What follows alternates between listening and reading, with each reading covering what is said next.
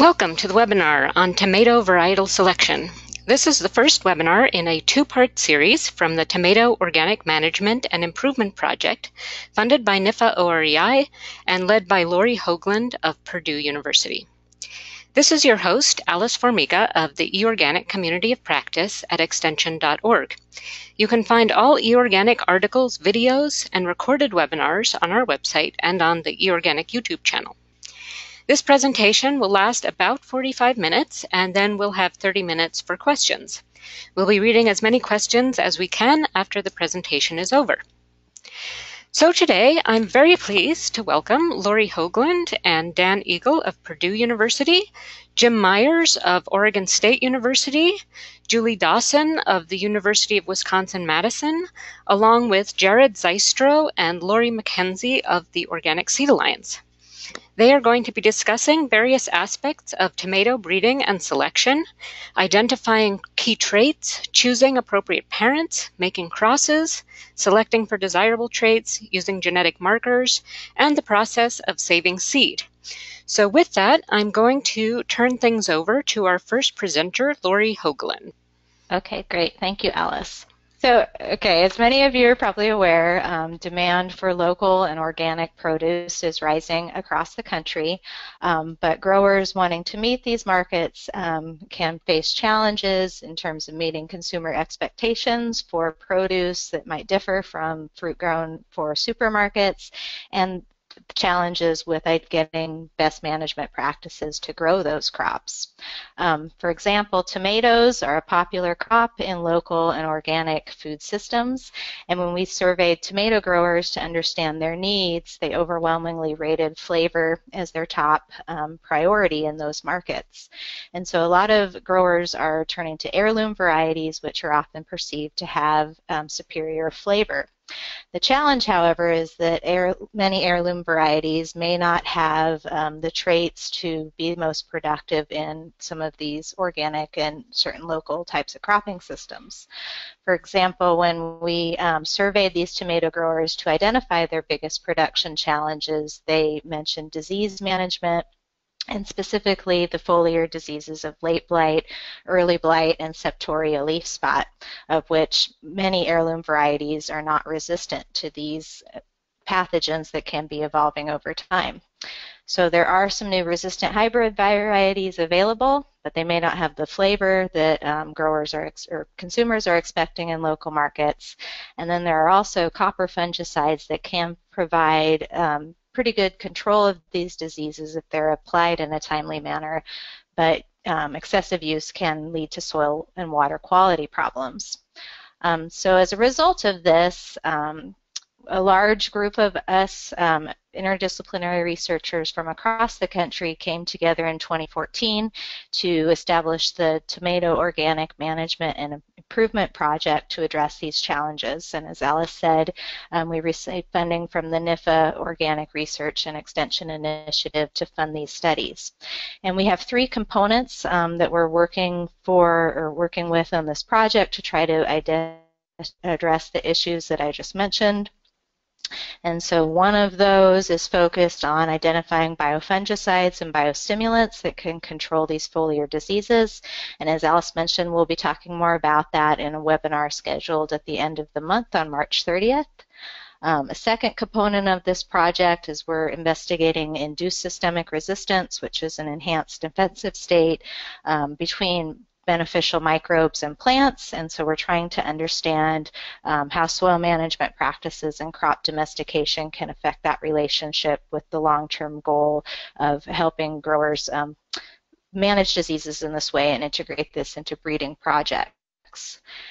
So the final component that we're going to talk about today is a varietal development program where we're specifically focusing on trying to develop new varieties that have the flavor that growers and consumers are interested in and have resistance to the most problematic diseases in tomatoes.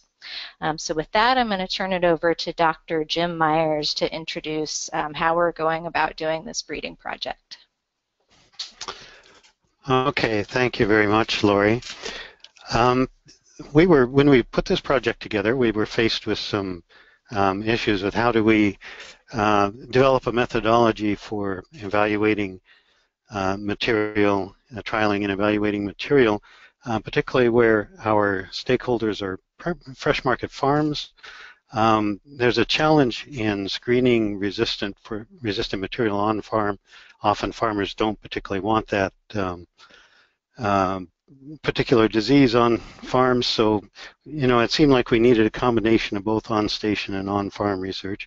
The other aspect of this is we were looking for broad adaptation, and I think that's where we came up with some of these trialing in different areas. Let's see. So the field trials, as Laurie mentioned, we have 4 states where these 6 locations in 4 states where these trials have taken place. We have Pacific Northwest in Port Townsend, Washington, and Corvallis area, and then a couple in the Midwest with Julie Dawson and Laurie Hoagland at Purdue. And then in North Carolina, we have a mountain site with Jeannie Davis managing that, and then Sanjin Gu doing the trials in the lowland areas in North Carolina. I'll get into the population structures and all that we've been working with. We also have evaluated these for a number of traits, both field traits and use traits, and then using winter greenhouse for recombination, and then marker-assisted selection to help with some of the selection for disease resistance.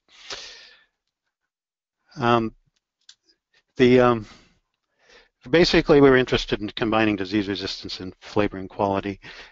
One thing about tomatoes is it is a self-pollinated crop, and so it's a matter of crossing materials and then selecting during subsequent generations of inbreeding.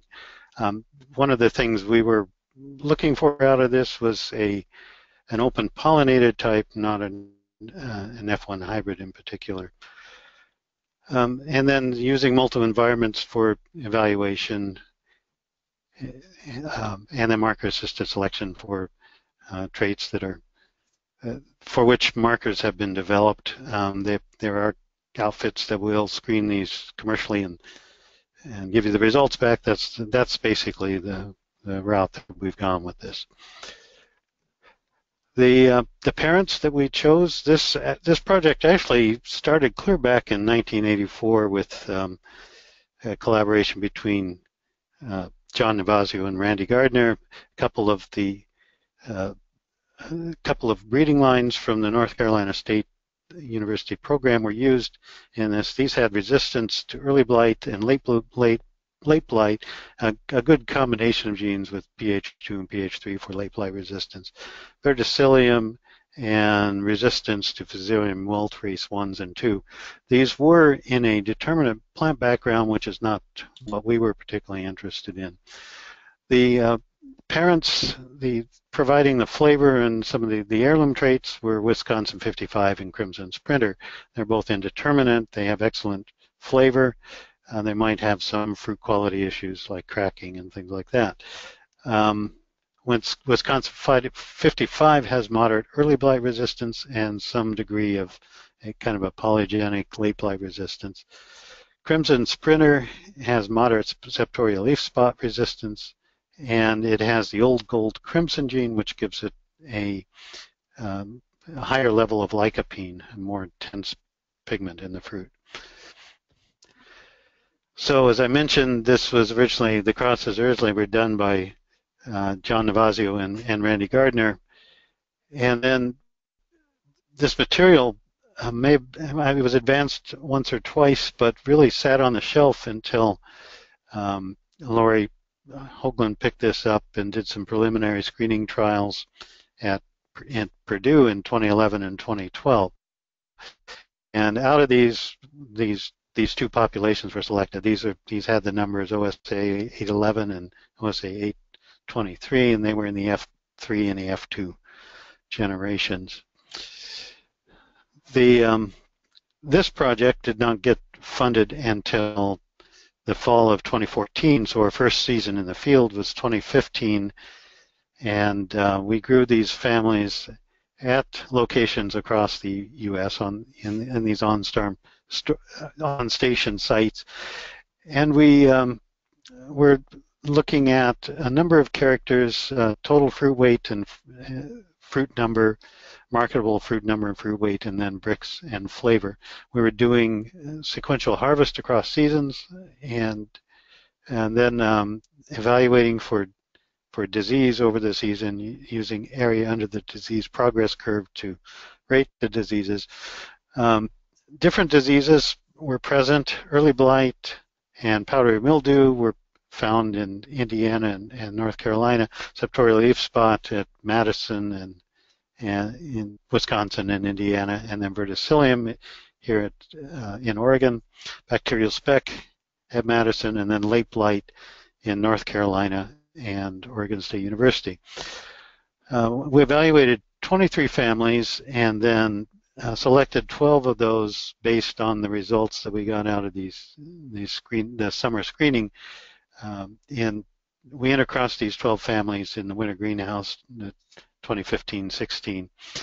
And we also picked 2 lines directly out of this, the 422-1 and 404-1, which were lines that seemed to be in pretty good shape, and advanced them directly. In 2016, then, we grew 16 families at the various field locations and evaluated them. Now, in the previous year, we had used a replicated trial design for evaluation, and we included some checks like Brandywine and Iron Lady in those. In 2016, because of limits to the amount of seed we had, we went to an augmented design, which basically the checks were replicated, but then we had just single reps of the experimentals at the various locations. And at the same time, we were doing a seed increase in Port Townsend in Washington of this same set of families. From the seed increase that was done in Washington, we selected a set for further testing. These were grown out and in Oregon in the winter season. In fact, it's going on right now, as a matter of fact. But this material was screened for various molecular markers for verticillium, the 2 fusarium resistances, and the 2 late blight resistance genes. And out of this, we selected 10 selections then for increase in the greenhouse, and that's currently where it stands. In the coming year, we will be evaluating these materials on station and then going into regional organic farms as we select in future generations. So that is pretty much kind of a summary of the progress to date on and the methodology that we've used for trialing. Next, I want to just spend a little bit of time talking about making crosses. And pictured here is Kara Young, who's a graduate student in my program, who's the one who's been doing a lot of these crosses. And she, last year in particular, doing the recombination phase, that was a tremendous amount of work, and I'm very thankful that she was able to do that. Tomato flowers, as I mentioned earlier, tomato is a self-pollinated crop. They have a perfect flower. In this image here, you see the petals. The sepals are behind the petal. Then you have this fused cone of anthers. There are 5 anthers that are united, and they surround the ovary and then the style and the stigma. This particular flower shows the stigma protruding from the anther cone. This is more typical of the wild type of tomatoes and leads to a higher rate of outcrossing than in a cultivated tomato. Often the cultivated tomato, the stigma is down within the anther cone, which almost totally ensures that self-pollination will occur normally. So that's the flower structure we're working with. The tools that we generally use for doing this are pair of forceps for emasculating the flower, removing the anthers, And then ethanol, which is shown in this little vial here, which is used for sterilizing the forceps between pollinations, making sure you kill the pollen so that you don't get accidentally introduced pollen from the wrong parent. And then tags for marking your crosses, and then a pencil for writing. Now, the other reason for a pencil here is that if the flowers are large enough, and it just depends on the variety, but sometimes you don't even need the forceps, a sharp pencil is all you need for doing the emasculation in tomatoes. So using those tools, you pick the flowers at optimum stage for emasculation. This is prior to the flower opening. You want to catch it before the anthers have dehissed and allowed any of the pollen to escape. But if you try to emasculate too small a flower, it can just be very difficult to work with, and you mangle it, and it's not likely that you'll get a useful cross out of that. So the optimum stage is just when it maybe is starting to show a little bit of color. You open that flower up and then remove the anthers. And this pictured here in this series, if you do it right, you can break the anther cone loose from the rest of the flower and remove it as in one piece. Just slide it right up over the style and stigma, as Kara is doing in these sets of pictures here.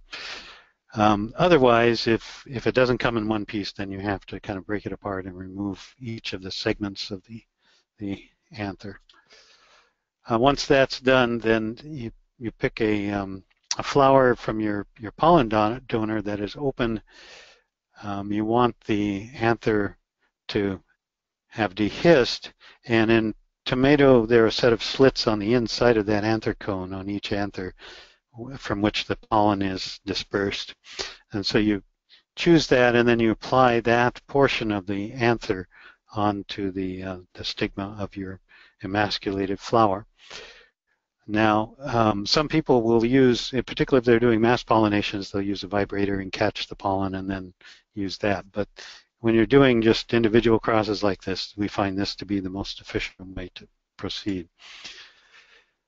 And then here's pollinating the flower. The slit portion of the anther is being applied to the stigma here, and then after that's done, tagging the flower and writing the cross information, the date, and the individual who did it. And that's the process that we use. I think at this point I hand it off to Jared. All right, well, thank you, Jim. So I'm going to take over where Jim left off. After you make crosses, if you're working on a tomato breeding project, what is your next step? Well, the next step is going to be making selections out of those crosses, finding plants that are closer to your ideal. And a big part of the trick of that is figuring out how to get the signal out of the noise. In other words, how to determine if the plants or the lines that you're selecting are genuinely better because of their superior genetics versus just because of the influence of the particular environmental conditions they might be experiencing in your field. And how you do that's going to depend a little bit based on what generation out you are after your initial cross. I'm going to start by talking about selecting in the F2 generation. So this would be 2 generations after you made the cross. So the first generation after you made a cross would be your F1 generation. And in that generation, more or less, all the plants that you're looking at are going to be fairly uniform. They're going to exist as sort of an intermediate between the two parents that made the cross. And you're going to not be able to make a lot of selection out of that generation. But if you save seed from that F1 generation, that generation 1 removed from your initial cross, tomatoes are naturally self-pollinating crops, and so they will self-pollinate, and you will receive F2 seed to plant the next year when you save that seed. And in this F2 generation, what you will have is you will have a bunch of segregating plants. So each plant is going to appear to be a little bit different. You might have ones that look more like one of the parents in your cross. You might have ones that look a little bit like the other parent in your cross. You may have ones that look intermediate to the parents. And you may have ones that exhibit traits that are not really seen in either of the parents. And when you're selecting these, the challenge that you have is that you are dealing with individual plants. And so because of this, you'll be deciding, is this plant genetically superior, and do I want to be saving seed from it? And you're going to be trying to tease that out from, is this plant better performing, better looking, better tasting, just because of where it happens to be in the field, just because it happened to get a little bit more water, or it was planted a little more deeply or shallowly, or received more fertilizer, or happens to be being infested by a pest more than the others just out of coincidence. So some of the tips for dealing with when you're selecting individual plants, also known as mass selection, some of the tips are, first, to consider in these early generations, in this F2 generation, selecting highly heritable traits. So these would be traits that are predominantly affected by the genetics of the plant itself. Things like whether or not a plant is determinate versus indeterminate, its fruit color, its fruit shape. Those are things that are fairly highly heritable, as opposed to something like yield, for example, which is affected by genetics, but is also very much influenced by the particular environment that it's growing in. And it can be very hard to separate and distinguish plants based on traits like yield when you're only able to look at a single plant at a time.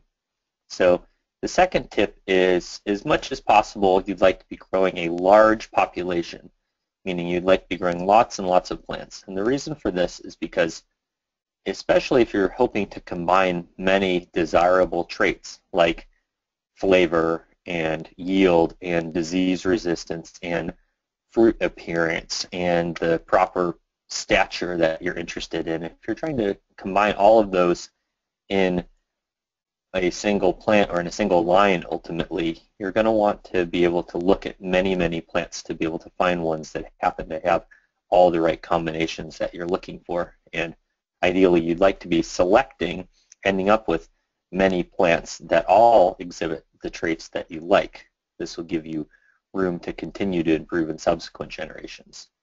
The third tip for dealing with mass selection in this F2 generation is to select as much as possible in a very uniform trial field. And I'll talk about that more on the next slide. And then the final tip is to select from quadrants, and I will talk about that in a subsequent slide. So when I'm referring to consistent field conditions, this is really important in any trial or breeding project that you're engaging in, but it's most important when you're dealing with this kind of single plant selection, this mass selection in the F2 generation, because what you want to be able to do is, at the end of the day, feel confident that the differences between the plants that you are selecting is as much as possible based on genetics and not based on the fact that the plants happen to be growing in the more fertile or better watered part of the field.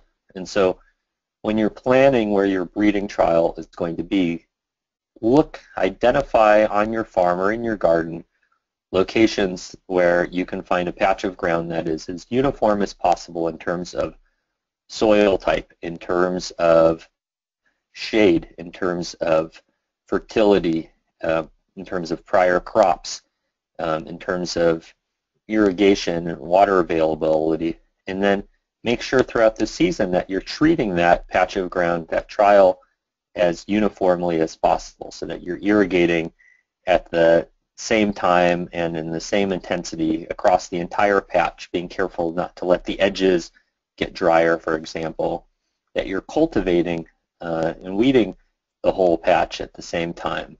Likewise, fertilizing consistently, both in terms of how much is applied and when you do it, and harvesting and evaluating at the same time and in the same way.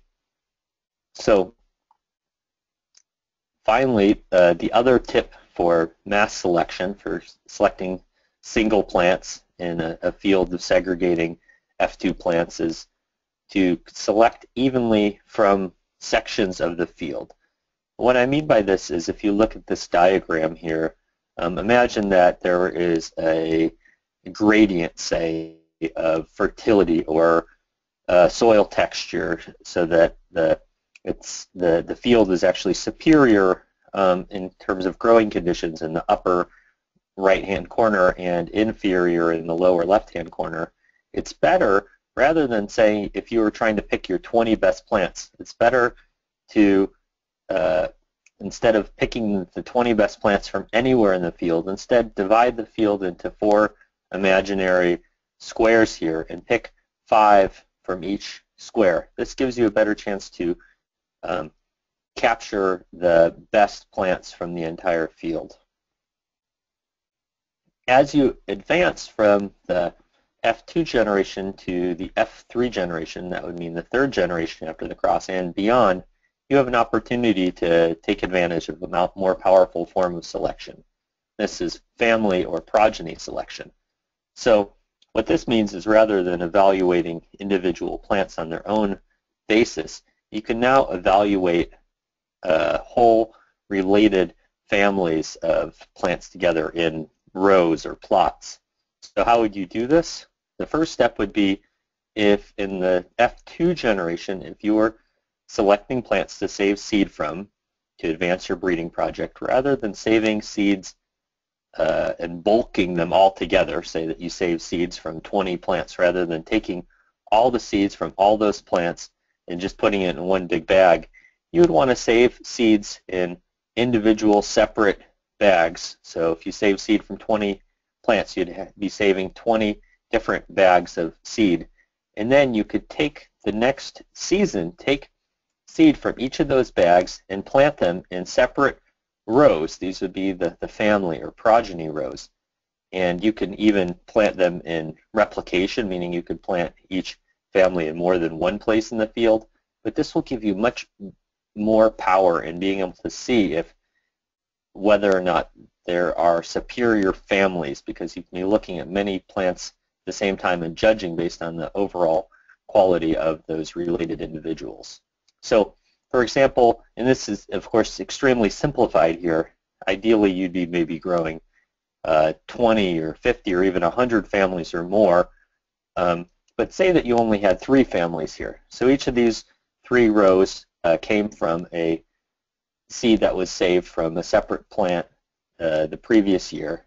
And so each of these is, within each row is related because they shared the same parent plant, the same mother and father in the case of tomatoes, because they were self-pollinated the year before.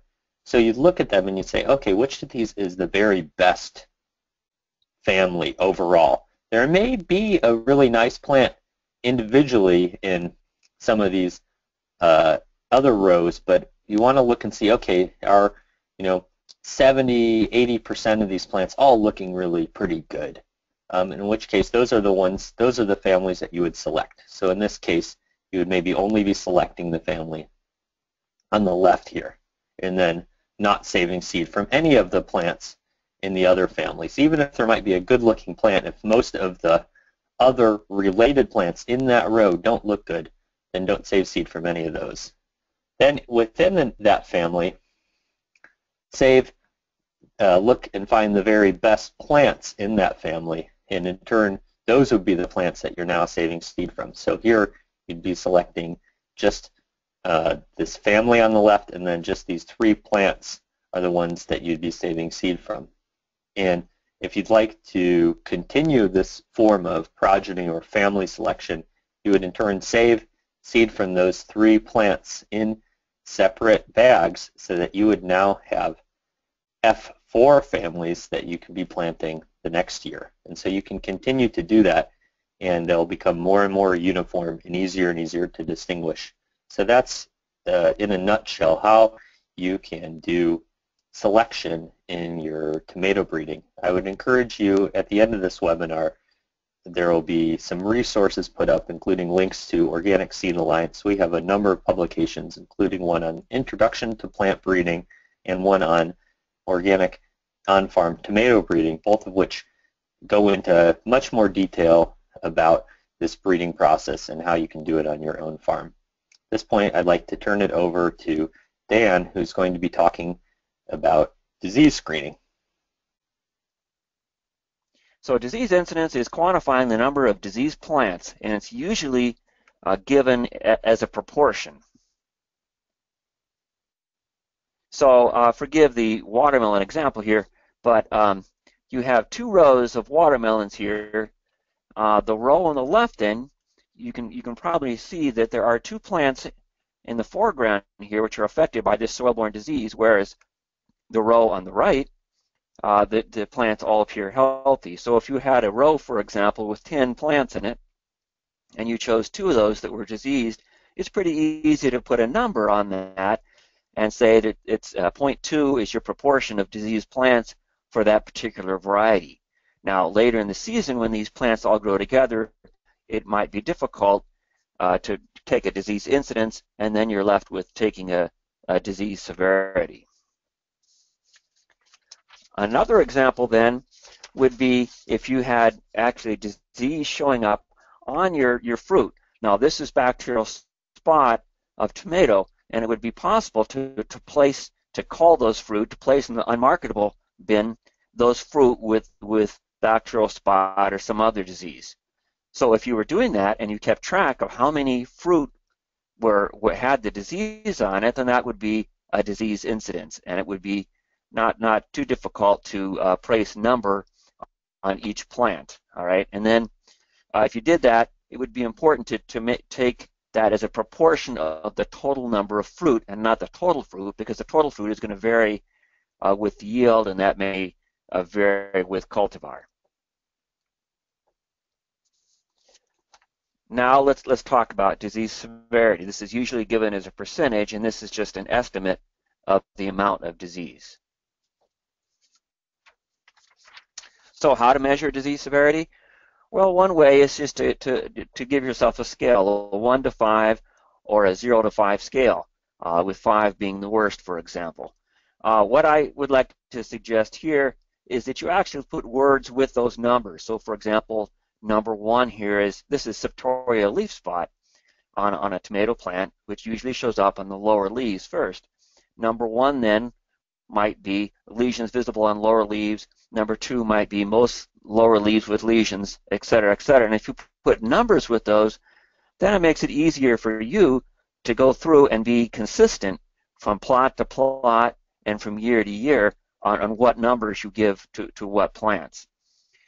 In addition, let me suggest here that it's probably a good idea for one to go through, if possible, and give these disease ratings, because it can be somewhat subjective. Okay, so in this case, we've given a number scale, 0 to 5. It would also be possible to give a 0 to 5 or 1 to 5 scale with percentages, as seen here. So, for example, 1 is 1 to 20, 2 is 21 to 40%, et cetera, et cetera.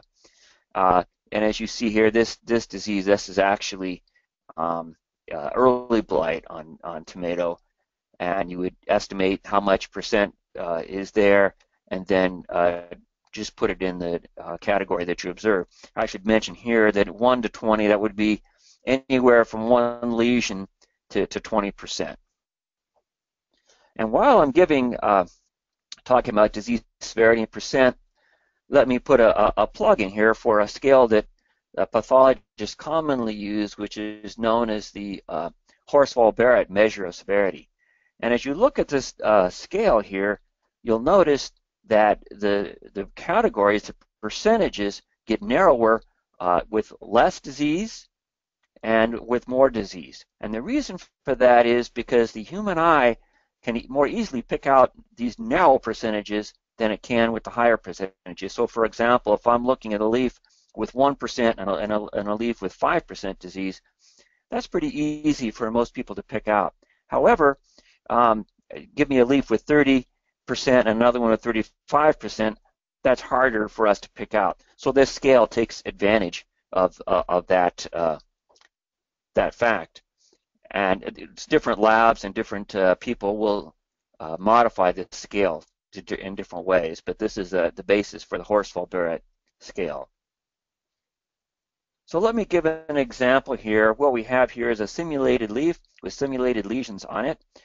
And you look at the lesions, and then you kind of make up your mind how much percent disease you think is there. And then you would look down on the white, the chart at the bottom, and that match those numbers that are in your head now with the white there, and then you would go across to the gray area, and then you would pick out the Horsfall-Barrett scale. What I try to do is, in my mind's eye, move all the lesions on a leaf or all the dead leaves on a plant to one end or the other. Kind of in my mind's eye, imagine moving all those lesions to one end of the leaf then, and that's what we'll see next, okay? I'm going to move those lesions over, and in the next slide, I'm going to actually give the percentage of lesions on this leaf. So the lesions cover about 10.5% of that leaf, all right? So if you looked at 10.5%, you see that fits in with Horsfall-Barrett scale 3 right here. Here's the 6 to 12, so 10.5% fits in there. You would give that a 3. But if you had guessed anywhere from 6 to 12%, you would have had the same number. Okay, and then I'll hand this over. I think Julia is the next one. Thanks. So I'm going to talk a little bit about screening for flavor. This is something that's obviously important to a lot of market growers for tomatoes. It was the top characteristic on Laurie's survey and also on some of the surveys that we've done. It ranks up there with disease resistance, and both have to be present often for growers to want to try a variety. So, great. A little bit of delay there. So there are really two purposes to taste testing, and either one or both can be the reason that you're doing taste testing. You can do taste testing to make selections among early generation breeding lines, and you can also do taste testing to develop a description of kind of an ideal variety or a particular variety that you might want to sell or describe to customers, whether that's in a seed catalog or market customers. So selection decision is you keep it or you drop it.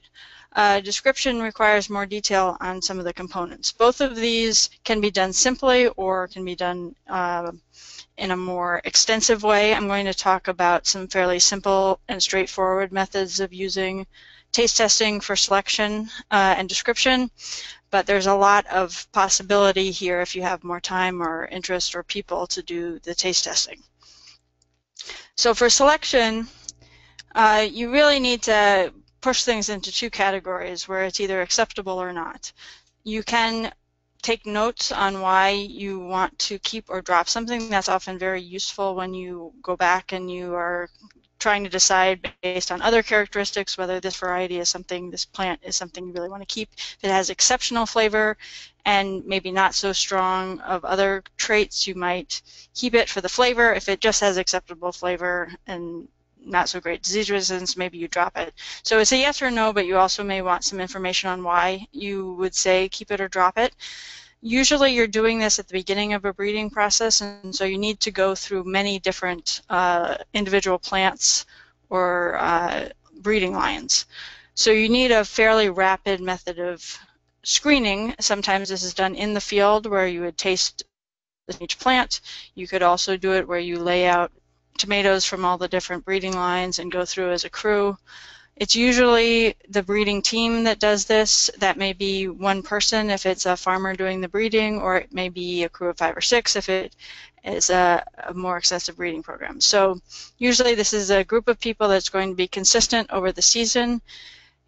You probably want to do the tasting in a relatively short time frame, so not comparing varieties that you taste in July to varieties that you taste in August, but kind of trying to do them all at once. And you're trying to get an up or down decision. If you then want to move to more of a descriptive evaluation, there you're either trying to define breeding goals, so identifying the traits and the characteristics of flavor that are really important to preference. You might want to understand the relationship of sweetness or acidity to how people perceive the variety, or you may want to be taking that description to a market. You usually can do fewer varieties in a descriptive kind of format. The gold standard for descriptive analysis is a trained panel, but that's not really something that's realistic in a breeding situation in most cases. So you want to have a group of people that are going to be consistent across the season, maybe that have some experience with this. They're not necessarily going to have a lot of training, so you want to make the process as simple as possible. What we do is try to avoid introducing bias into the screening, but also make it possible for people to set it up quickly and for people to move through in a fairly rapid manner. So we code the varieties because when we're tasting varieties that are actually varieties, some of the names are more interesting than others, and that can influence how people perceive flavor. We also try to keep the codes relatively nondescript, so we use 3 letters, but avoid things like the CIA or something that would be a recognizable acronym. Then we provide water and unsalted crackers. We try to have people taste the samples in different orders because the order of tasting can also influence how you perceive flavor. And then we have a simple rating sheet where we're using a 1 to 5 scale for a number of different attributes. We use the list that's on the screen. That is still a bit too long, so we're trying to figure out which ones are highly correlated with each other so that we can eliminate some of the different characteristics that we're asking people to take. Usually we try to stick to around 6 to 10 varieties, but that's often not enough to really get through a variety trial and taste enough to represent what we're growing in the field. So we're trying to simplify things so that we can also taste more varieties. If you're working with a smaller number of varieties, you may be able to do a more extensive rating sheet. One of the things we're trying to do is correlate different attributes to preference, and you have to be careful when you're asking people about preference, because if you ask people about preference before they taste something and then ask them about some of the characteristics of that sample, they may change how they respond to it based on whether they like it or not. And so we always ask for preference at the end. It's not ideal. Ideally we would do it in 2 different tastings, but like I said, what we want to accomplish is describing varieties in a breeding program. It's not necessarily going to be a sensory evaluation that will get published and follow all of the proper scientific protocols for sensory evaluation, but we want it to be as reliable and unbiased as possible. So we ask for preference afterwards. We are finding a strong correlation here between the preference, the overall flavor rating, and the flavor intensity, and asking people about intensity induces less bias than asking them about preference. So we may move to just using that. So I think that's pretty much what I wanted to present about flavor evaluation. The main thing to remember is to keep it simple and try to reduce bias as much as possible so your tasting data is reliable. With that, I'll turn it over to Laurie. Well, I'm going to run us through a quick visual process of how to save seed, which is actually pretty simple in tomatoes. Let's see, Alice. Oh, no, I am working. So the first thing you want to do, of course, is harvest seed from mature fruit. And if you, for some reason, need to get fruit out of the field or out of your greenhouse before it's entirely ripe, you can take somewhat immature seed or immature fruit. You definitely want it to have some amount of color and then let it sit out and color up. That's not ideal, but you will get some seed off of it if that's what you have to do. So the first step is to get the seed out of the fruit, and there's actually a lot of different ways to do this. you'll see in the upper left-hand corner, some people will sort of smash it on the screen, and you can actually do a fairly large-scale production that way, and then you can use a hose to spray through any seed that's sticking up. On the bottom right, you see the blender and the peppers. Peppers and tomatoes are done somewhat similarly, and you can use a food processor. If you do that, we generally recommend you want to have somewhat dull blades on the processor. You can wrap them in duct tape or something that sort of dulls them down so you're not breaking or scarifying your seeds. In the top right, you see just quartered pieces, and that's what I have been doing because we've been doing fairly small scale seed collection with all the different breeding lines. So I just quarter them, and then I scoop out all of this nice placental tissue in here, and that's what you need to get rid of surrounding the seed. That placental tissue has germination inhibitor compounds, so you either need to break it down with fermentation or you need to get rid of it manually by rubbing and scrubbing. So this is melons, but this is an example of a sort of larger scale of just scooping out seeds into a bucket with your crew. And then down here on the bottom, this is actually a paint stirrer connected to a drill to help break up the pulp and the fiber. And this is just another idea for sort of larger scale production. We're going to skip that. That's not a machine you actually use for tomatoes. So I strongly recommend fermentation. It is rather difficult to get rid of the pulp or the placental tissue manually, and fermentation works fabulously well. So generally, you shouldn't need to add any water unless you've got a lot of pulp material. I find that if I just do the inner sort of placental tissue and seeds, I don't need to add water, but if I grind up the whole fruit, sometimes I will need to add a little bit of water, and you only want to add the most minimal amount of water to make a slurry. You don't want to add a lot of water because once that placental tissue breaks down, you can, if it sits there and it sits in the water for too long, you can start having germination. So you want to make that slurry, keep it in a warm location, ideally 70 to 85 degrees for about 3 to 5 days, depending on how warm it is. And you'll see, sometimes you'll see this mold layer forming on the top. That's okay, you just want to stir that back in. I generally stir mine once or twice a day, and you'll start to see the fermentation happening. You'll see the bubbles, you'll see the little bits of mold forming on the top. So that was a large scale you can do in a big trash can. This is what I've been doing for our TOMI breeding lines. I use a lot of mason jars. Quart jars and half-gallon jars have been my favorite, and it allows me to do multiple harvests on smaller amounts. This is what your jar will look like once your fermentation is pretty much complete. You'll see a lot of this separation. And then you're going to decant, rinse and decant. So you're looking at peppers, but the idea is the same.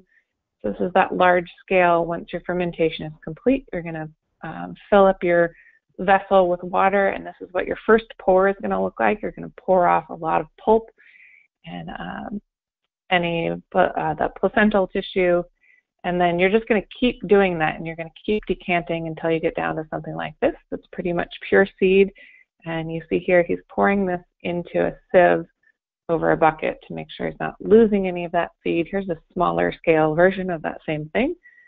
These screens are very helpful. If you end up with not decanting off all of your pulp, you can easily, if your fermentation is complete, you can easily wash this pulp through a screen using a hose. And then you want to dry it. I have found old window screens to be very helpful in drying things down, again, because we're doing lots of smaller lots of things. You can see here I've got one big screen, and this is actually 3 separate lots. I'll separate it out, and then here on the bottom I have my tags for what each of those crosses are. Here's another picture of what that looks like in the greenhouse when we first started, and these are even smaller lots. So to give you an idea of scale, these concepts work well whether you're doing large scale or much smaller scale. And you'll notice this greenhouse has a nice shade cloth on it because heat can be very detrimental to especially naked seeds like this. Anything over 90 degrees can potentially kill your seed. So if you do have a really warm location and you're trying to dry things down in a a warm environment, make sure you have fans and airflow, and make sure you're getting in there and mixing up and turning the seed often to prevent any damage to the seed. And with that, I will point you to some additional resources. There's a great webinar by David Francis that you can access on the website right there. There are also several publications that we have done at the Organic Seed Alliance, including both general seed saving and some specific information on breeding tomatoes. And you can find that on the OSA website, which is here at seedalliance.org. And you just go to the Publications tab, and it will ask you for some information. Every time you go to it and want to download it, we'll ask you for your email and your ID, and we don't do anything with that. It's just a way for us to track how many times our publications have been downloaded, which is very helpful when we are trying to get people and grants to give us more money to do more work like that. So thank you so much, and I'll turn it back over to Alice, and I think we have lots of time left for questions. Okay, thanks everyone. We are going to have about 30 minutes for questions.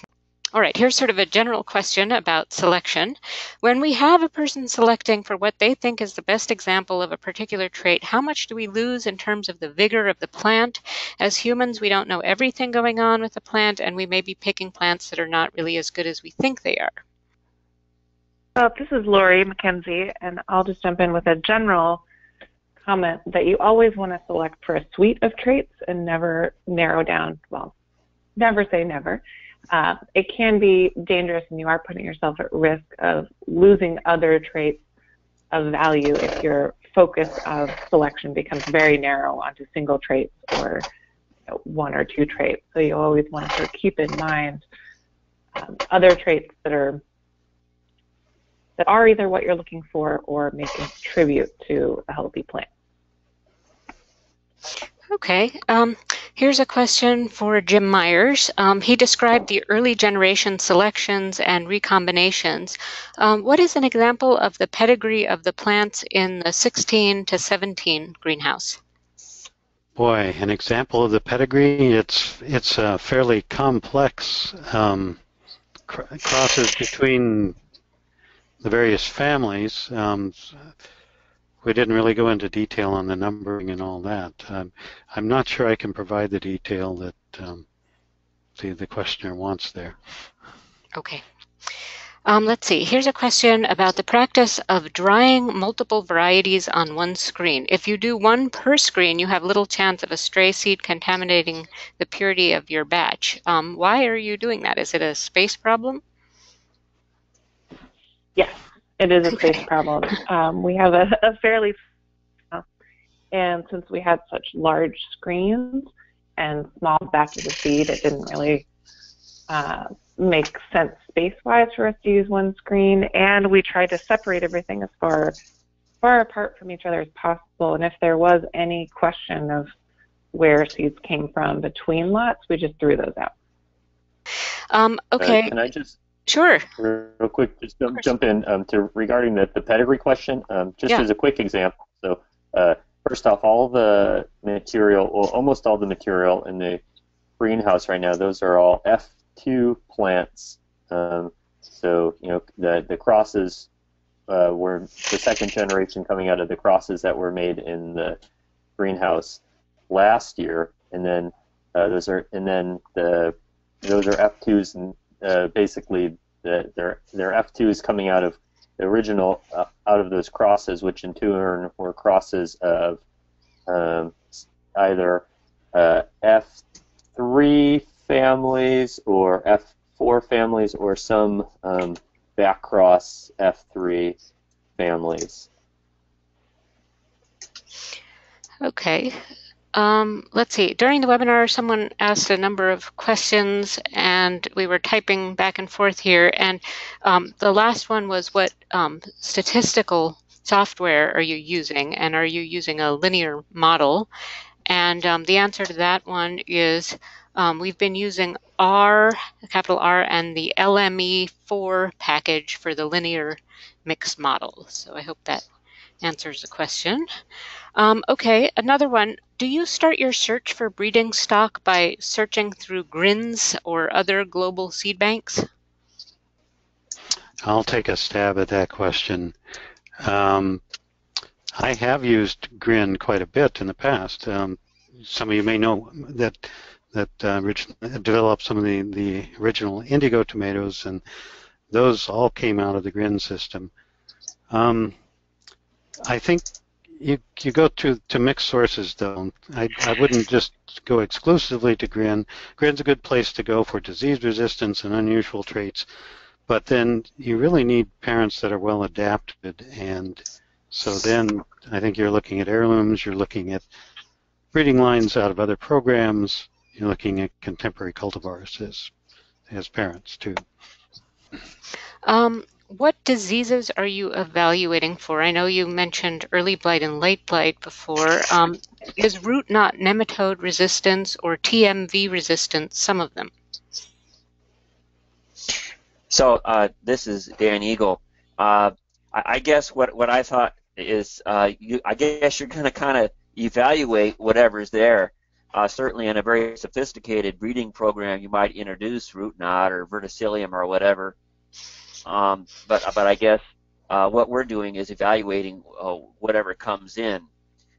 So for us, it's been early blight, it's been septoria, we've had a little verticillium, but we haven't introduced anything in particular. Let's see. Here is a question. There are so many tomatoes in the world. What are the advantages of breeding over trialing promising heirlooms? Well, I'll take a run at that one too. A lot of heirlooms out there don't have the disease resistance package that we really look for in contemporary tomatoes. You know, they have a lot of other very interesting traits, and the questioner is right. There are a huge number of heirlooms and other varieties out there that I have by no means seen all the tomatoes in the world. I think, though, that there's quite a bit of room for combining these traits, looking for parents that have unique sets of characters and then putting them together to create things that will work well. In this case, we're looking for things that work well in organic systems, that have a good disease package, and then have the market quality traits that growers want. Okay, this might be a question for Jared and Laurie. What would be the first steps a large grower has to take in order to start growing its own seeds? Would they build greenhouses for this purpose or buy varieties to start crosses? What would you recommend?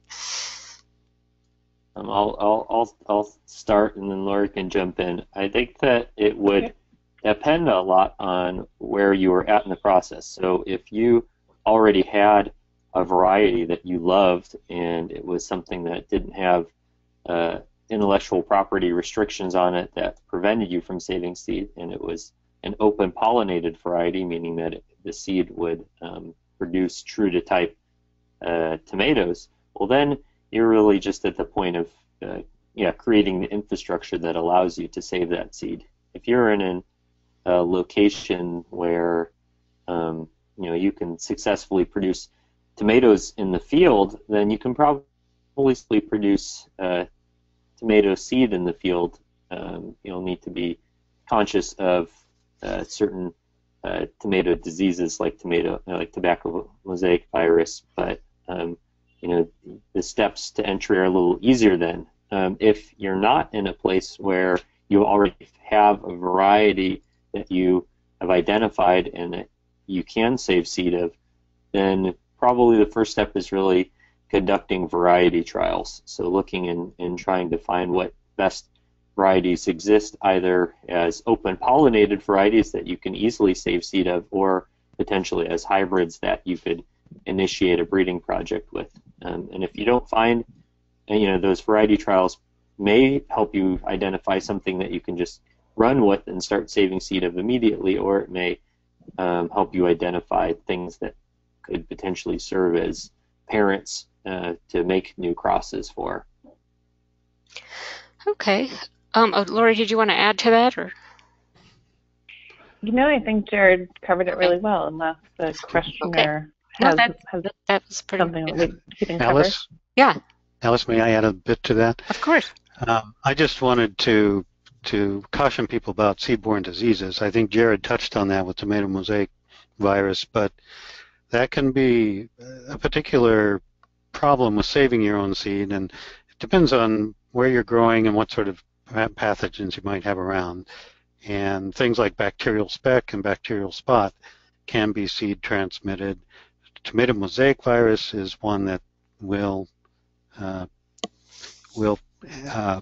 colonize the outside of the seed coat or be deposited on the outside of the seed coat. And then there are now some pospaviroids and other rather exotic things that people are having some trouble with, other viruses that might be particular problems. So I would caution people to start with good quality seed that doesn't have these problems and try to grow them in environments where you aren't going to have these diseases be present. There are also things in cleaning the seed that you can do that will eliminate some of these pathogens. If they're not in the interior of seed, if they're on the exterior, then these various processes will help you eliminate the pathogens. But unfortunately, I don't know of any that are certified organic approaches. These are things like hydrochloric acid treatment of the seed to clean them up. Fermentation, by the way, does help to some degree, but not as effective as something like the hydrochloric acid treatment. Yeah, that was actually the next question, Tim, how you are controlling for seed-borne disease. So does anybody else have any other practices that they're using to control seed-borne disease? Well, go ahead, Jim, but one thing I was going to add is I don't know how you feel about heat treating seeds, Jim. Yeah, I think that would be something very interesting. Now, I don't know that that's been worked out on tomato seed. I'm not aware of research on that for tomatoes specifically. But, Ohio State has a bulletin about that, I think. Okay. The other site, particularly if you want to know about the hydrochloric acid treatment of tomato seed, AVRDC, the World Vegetable Center, has some publications on saving tomato seed, and they describe the technique there in that bulletin. Okay, let's see. What year do you expect the lines to be essentially uniform for commercialization? So we have one line that we're happy with right now that had been Jim had mentioned, and I think we're at two more generations. We're at F6 on that now.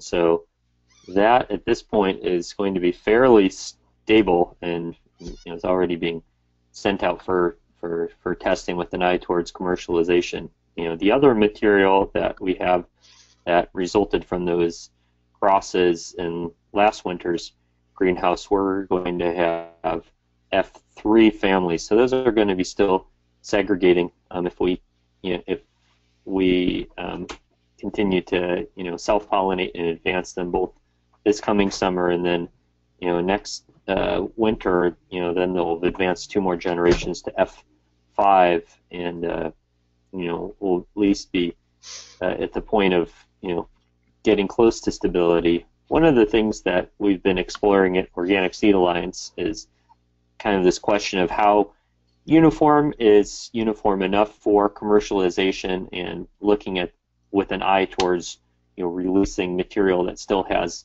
some diversity in it as an opportunity for farmers to continue to select out of. So I could see us potentially releasing these in a slightly earlier generation than you might see typically released from a breeding program. Okay, because the flower parts are so small, do you have any special techniques for crossing cherry tomatoes? For example, get better glasses. Yes, we work with a number of different species, and basically I would say tomatoes are one of the easiest that we work with. But the questioner is correct that the cherry tomatoes can be very difficult, and particularly currant tomatoes with very small flower parts. We have the jeweler's headsets with the magnifying glasses are the best way, I think, to be able to do that sort of work. That, and then just lots of practice with crossing. You eventually reach a point where you could do it just about in your sleep, and that's what we found works best. Okay. This one is probably for Julie. How do you remove bias when you're dealing with colors or stripes in taste testing? Good question. So what we do is consider that appearance is part of the is one of the factors that someone would use in buying a tomato, and so we don't try to take it out of our taste tests. There are methods of doing that, and that would be to taste it under red light so that you couldn't distinguish between yellow, orange, and red. The one thing we do is cut the tomatoes up so that the size or appearance, whether it's cracked or it looks like an heirloom or not, doesn't influence the taste testing, but we don't try to correct for color. We ask for it as a score, and we try to, by asking about appearance and color, give people a place to put that feedback so that they can consider the other ones separately. It doesn't completely remove it, but like I said, we're dealing with a situation where that is something that consumers will look at when they're picking a tomato, so we just incorporate it into the selection process. For the tomatoes in the TOMI project, the appearance is fairly similar from one line to the next. For some of the other work we do, we have a range of colors, but for the ones that we're selecting, particularly for this project, they're fairly uniform in color. Okay, this one might be for Dan or anyone who wants to take it. Can you recommend any information on how to measure disease severity? I know our archive has some great tomato disease webinar presentations on late blight and early blight by Meg McGrath out of Cornell, but if you have any other recommendations on how to measure the severity of diseases. And I guess I have shared some things with the group here. I suppose it'd be possible to make those things available. But if you're talking about additional resources, I guess I'd have to think about that a little bit. Okay. Let's see. How economical is using molecular marker I'm not sure how to pronounce this, Ascience. It's probably the wrong way to pronounce it, but let's see. At what scale does it make sense to consider? Well, I could say more or less how much it cost us. I believe that the price we paid for screening for those 5 markers that Jim mentioned, and we screened approximately.